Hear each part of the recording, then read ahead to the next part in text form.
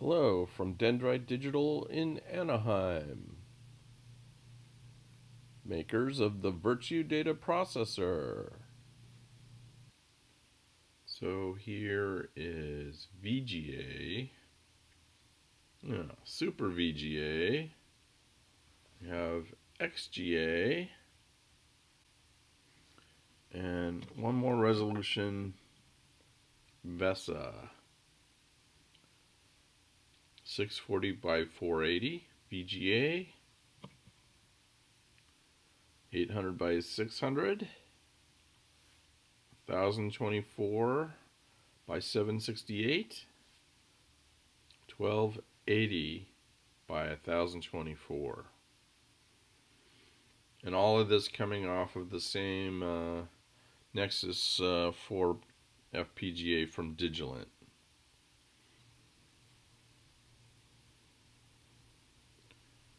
Here we have the modules for the multi-resolution display unit. It's the core for doing 4 different resolutions on a VGA port. So here we have VESA, which is 1280 by 1024.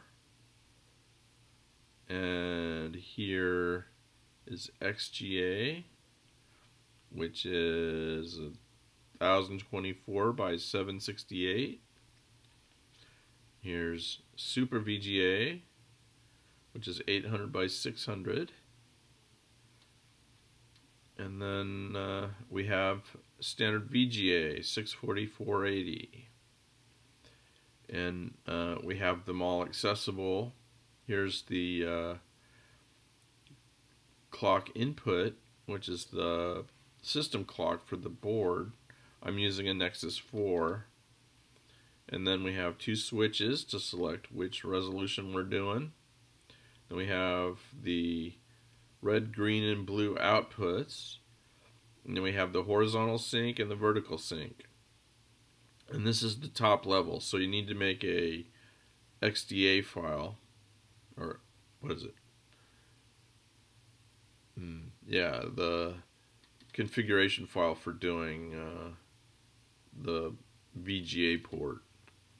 And on the Nexus 4 board we have 12 bits of color, so each of these have 4 in their net.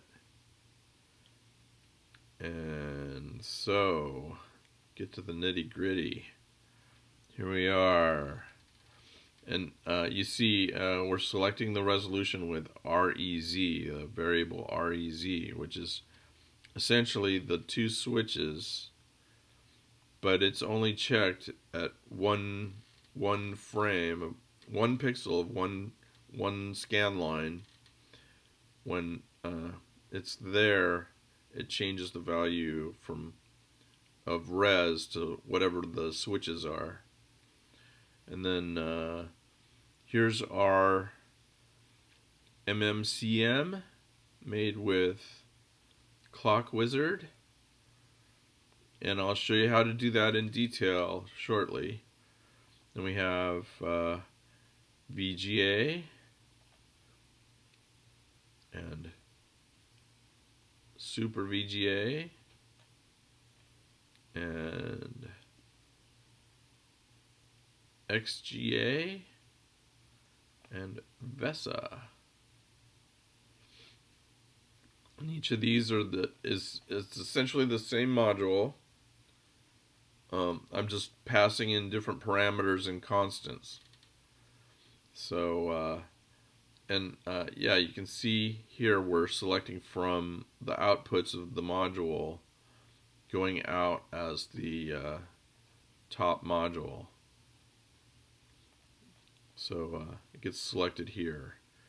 Now, the reason I've done it this way with the clock is because you end up with a gated clock if you put in a variable here. And I didn't like that, so I parsed them out. Unfortunately, the characters that I'm using are hard-coded in a ROM, and I have to duplicate the ROM for each one of these modules, which is kind of sad. I don't know if Vivado would optimize it out, but I don't think it does. I think it keeps all 4 of them. So here's those parameters I'm using to change the graphics mode. Here's the 17 bits for the output. And here we're doing the horizontal and V count. The reason we're doing this as output is so we can select our resolution at the beginning of the mode. I've got all the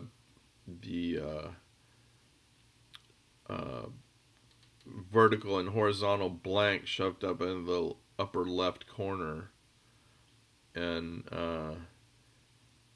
so when this hits 1 on both the horizontal and vertical count, it changes the resolution of the switch.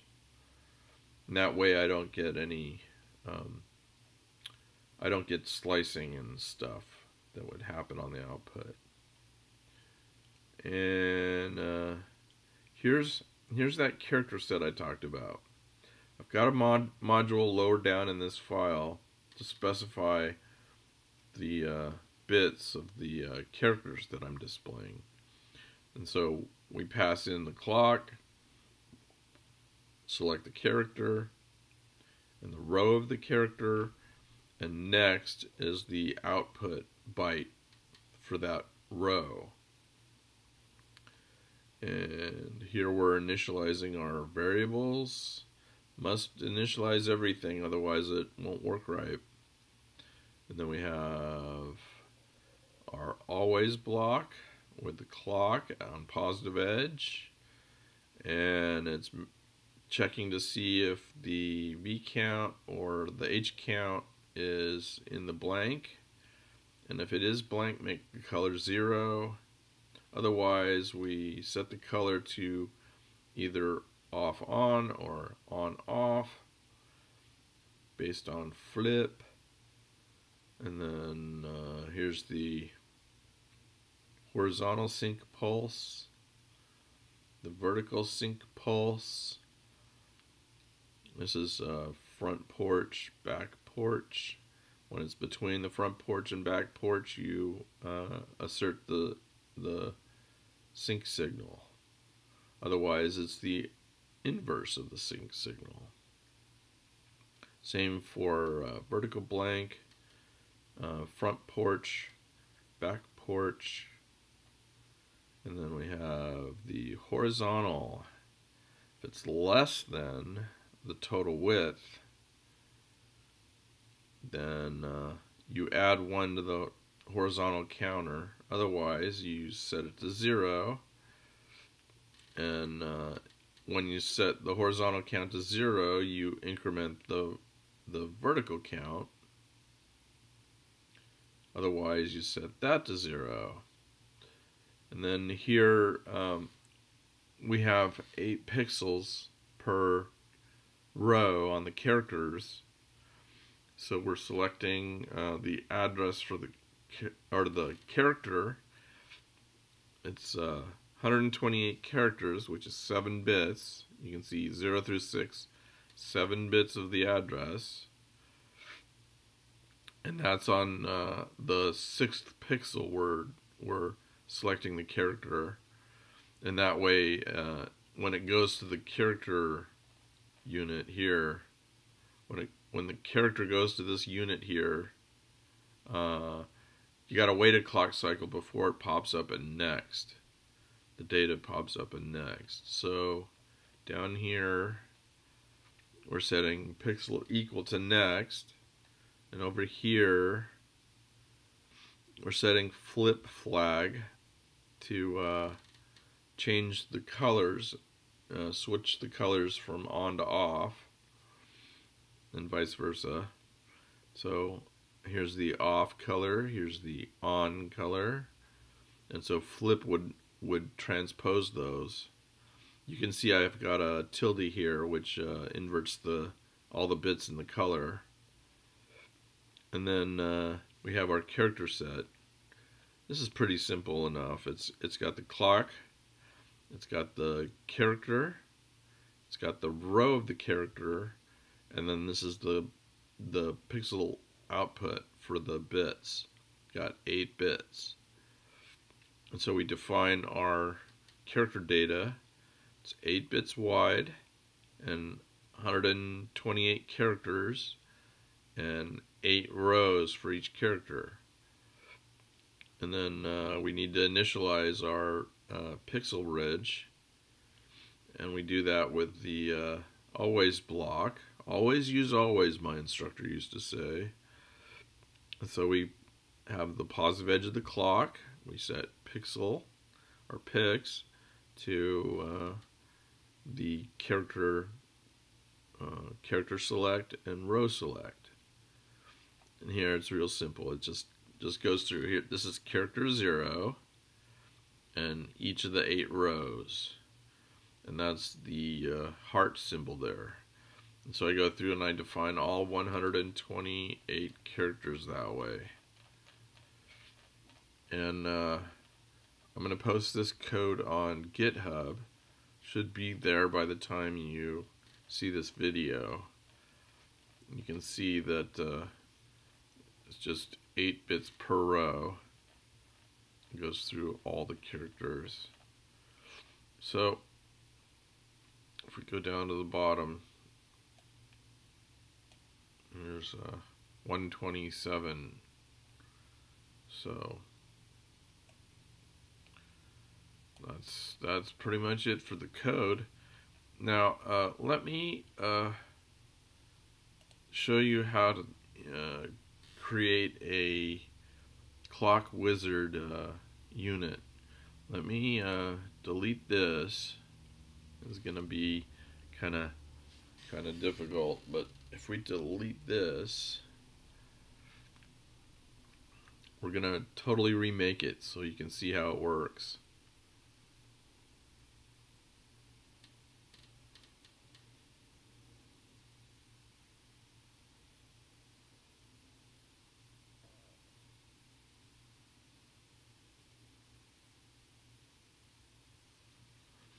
So to start with, we go Window, IP Catalog,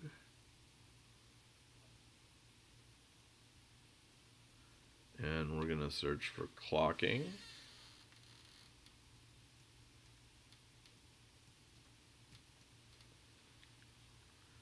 There's our clocking wizard.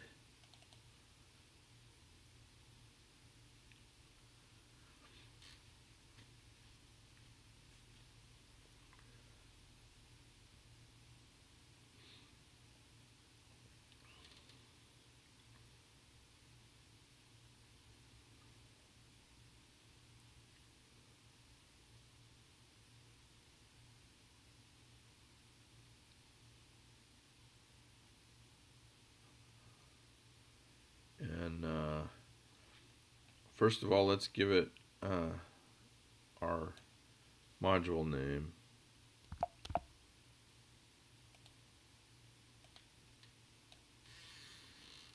Our module name. And then outputs. I want to turn off reset and locked.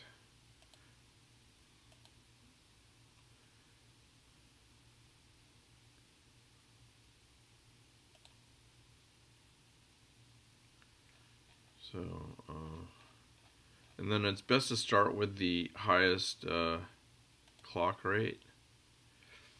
Go in and change it.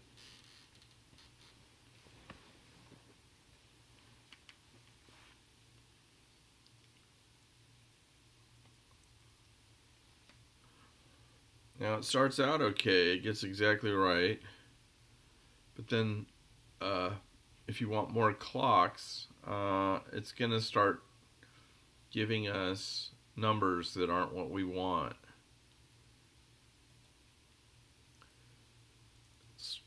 starts to give us numbers.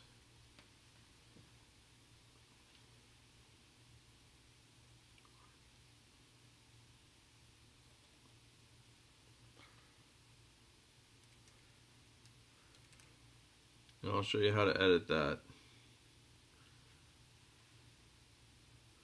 Why is my keyboard not working?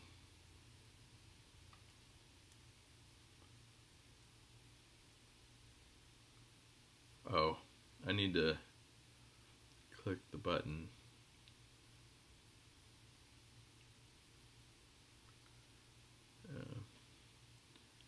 See, so let me start.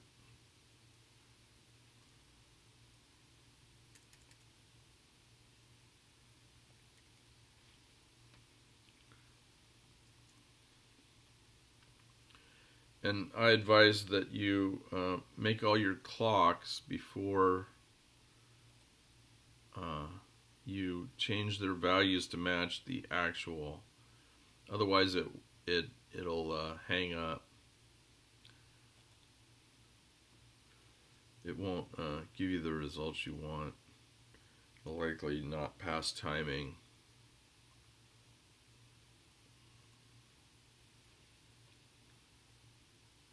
See, these values change every time you add a new clock, and you need to match that exactly, otherwise you get this warning down here, and bad to have warnings.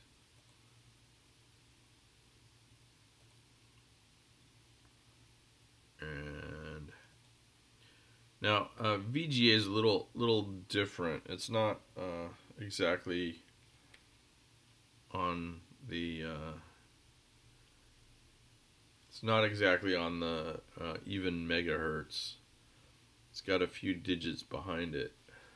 So again, let's click the port.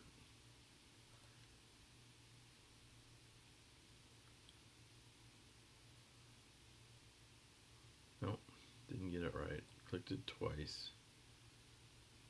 Click it once and then wait. You gotta be real patient with the clocking wizard.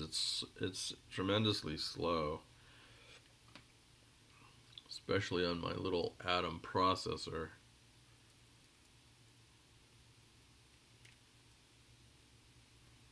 Now this is 175 here.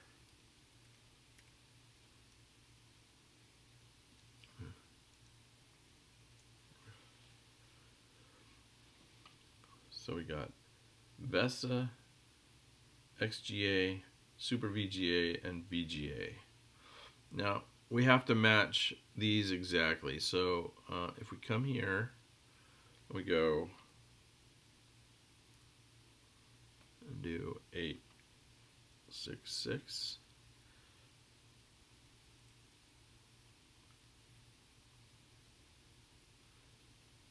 But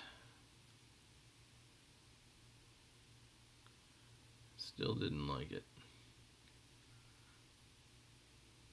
Changed it again. So let's try 13945.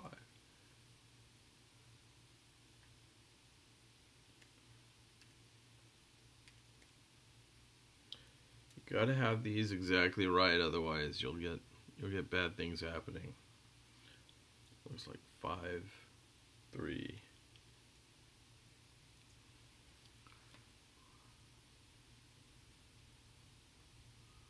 Alright. And then this one, go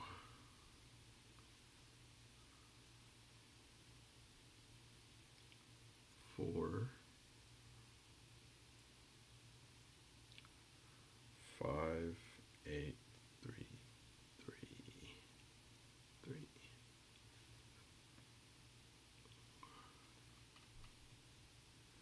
Hit tab.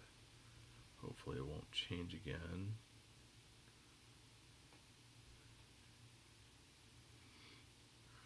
And 48621.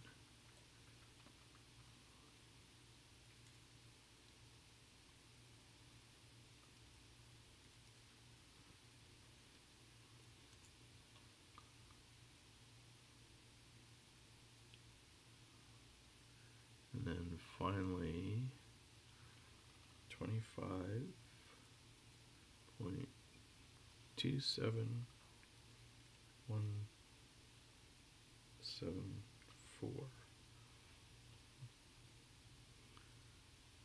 Alright, so let's see if we get that red to go away. Yep. So those are roughly what we want, and they're not exact, but it's as close as you can get with one clock tile. And I wanted to demonstrate how this works. Now what we got to do is name the port so we recognize what the megahertz are in the module.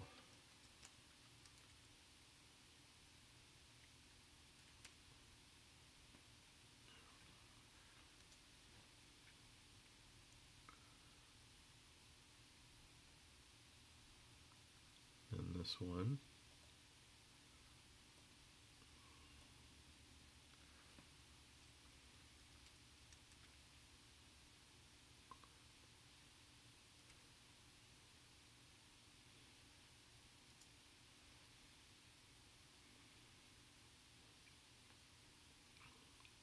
Yeah, you got to go slow because the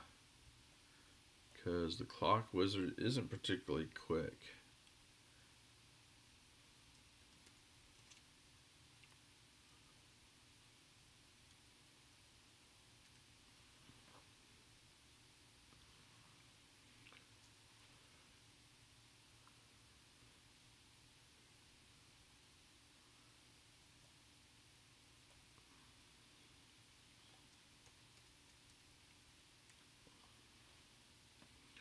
So now we'll be able to see these in the clock wizard's generated code, and we'll see the megahertz expressed as the port name.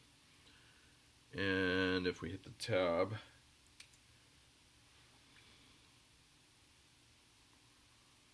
and there we have it. So we're gonna,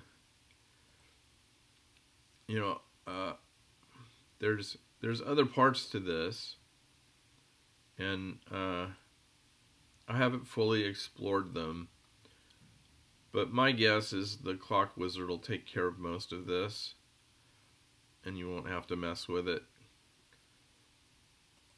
So these are all in here, and again, I turned off reset and clocked,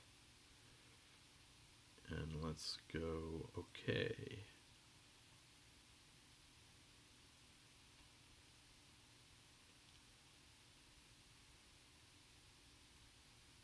And that looks alright. Hit generate.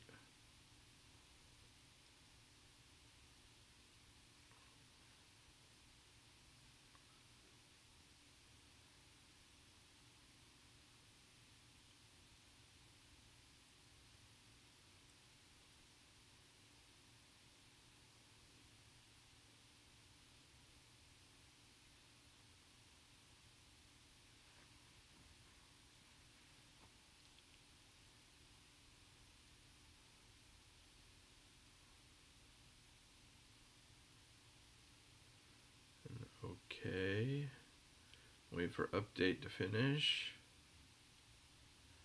Okay, now we're going to go inside the clock wizard to see if it turned out right. And we're going to be warned that it's just going to take longer compile time.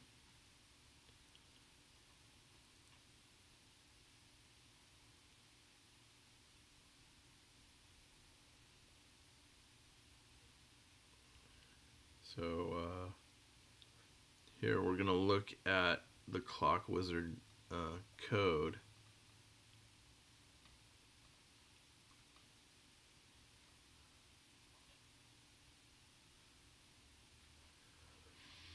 See, generated by clock wizard, copyright, don't mess with it or you can have problems. But yeah, see, so we have our megahertz here.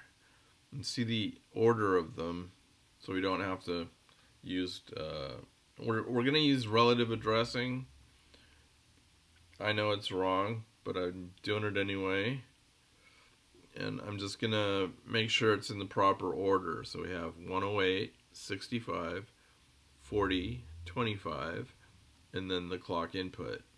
So this is going to be the 100 megahertz clock input that we have.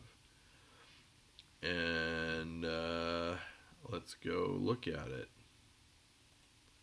So if we look at the code for my module, make sure it's in the right order.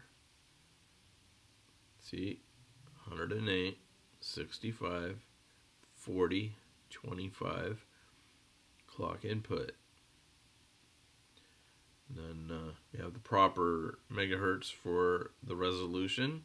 VGA is 25, Super VGA is 40, XGA is 65, and VESA is 108. So looks like we're done. Now all we have to do is compile it and run it, and we'll see shortly what it's done.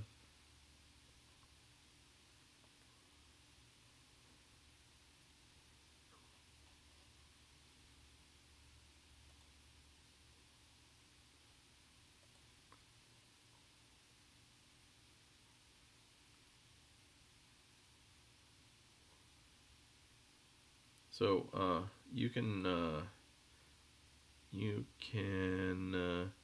look at the log as it's generating this. So first it's got to generate the clock. It's going to take it a while. So let's look.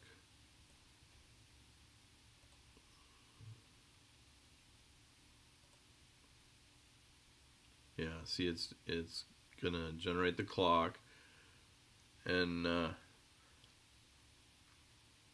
after it's done that, you can see it synthesize it. You're gonna get a lot of warnings with these modules, but most of them you can kind of ignore. The results still work, but there's a lot of crazy stuff going on that I'm not sure I know how to fix.